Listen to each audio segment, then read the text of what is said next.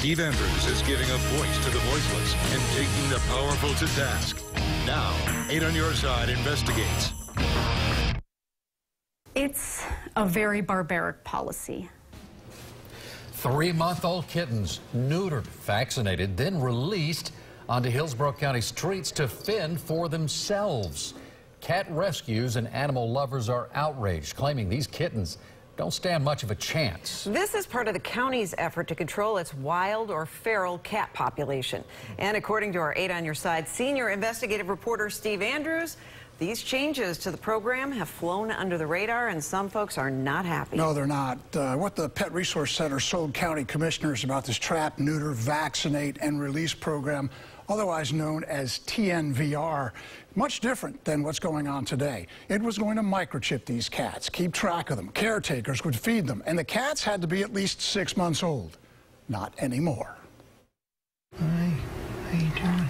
These are 3-pound kittens, tiny, frail, frightened. They're too young to take care of themselves. They don't understand where to get food. Doesn't matter. Hillsborough County's Pet Resource Center determined if they're found outside, kittens this size can now be trapped, neutered, vaccinated, and released. TNVR'd, like these cats we saw dumped in neighborhoods, on streets, in the woods in 2016. Lizanne Quinn works with Rescue Me Tampa. I'm not for killing cats, and I'm not against TNVR, but it was intended for feral cats, not for baby kittens. And a 12-week-old kitten is a baby. Feral cats are wild, live off the land, terrified of humans. In 2013, Hillsborough commissioners voted to pay the Humane Society of Tampa Bay to trap, neuter, vaccinate, and release feral cats. These are cats the county determined are wild and should be TNVR'd. This baby is a 5-year-old female. They look terrified of humans to you? Affectionate cats shouldn't be out on the street like that. PRC slated this cat, Luigi, his brother and mother, for the feral cat program. He was just over 3 pounds. His brother was just under 3 pounds.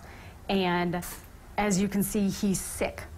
He was sick when they were planning to send him out. Which would be like putting a grade schooler out to fend for themselves. Lauren Tillotson of CJ Paws rescued Luigi and family.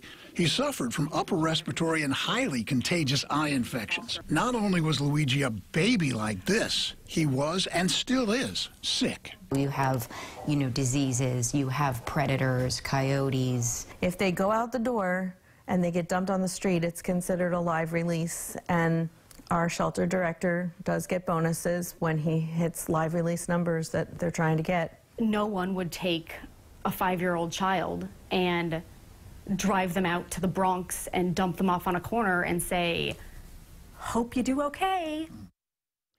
Now, in 2016, I reported that 45% of PRC Director Scott Trebetoski's evaluation is tied to raising live release numbers at the shelter each year by at least 5%. Now, I requested an interview with Trebetoski.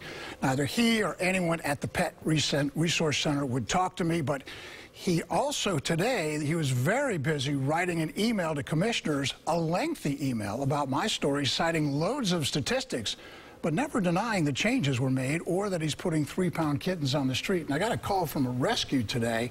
They're looking for a 4-pound kitten in the Country Hills Boulevard area of Plant City that the county put on the streets as a result of this program. So another live release for you, Mr. Trebetoski. And they are releasing these cats younger than they used to. What other changes? Well, in the latest standard operating procedure, there is no mention of the caretakers that are supposed to feed these cats. No one's keeping track of these animals, and they're not being microchipped. Now, Commissioners Merman, Hagan, and Miller all bought into this program in 2013. I guess I wonder how they'd vote now if they knew Trebetoski was going to put these 3-pound kittens on the streets.